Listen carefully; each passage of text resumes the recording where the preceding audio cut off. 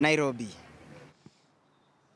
Now, the Catholic Church is warning politicians against early campaigns, saying this is heightening tension among Kenyan communities. In a statement issued today, the Kenya Conference of Catholic Bishops said the country was just coming from a tough electioneering period and that focus should now be on implementation of promises made during the last campaigns.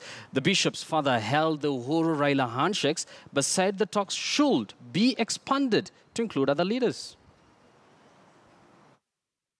It is also very disturbing that some section of politicians are endlessly in campaign mode and are now obsessed with the coming 2022 elections instead of focusing on solving the pertinent issues affecting Kenyans. That is why we find the 2022 succession politics extremely unhealthy, retrogressive, time-wasting, and very selfish.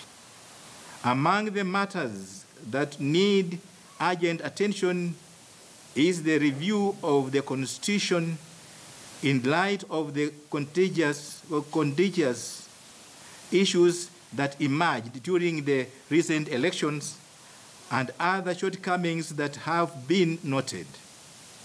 Similarly, such a conference should look at how the president can be structured so that it is above political parties. The whole issue of dialogue, you don't want a dialogue that has no beginning, no end.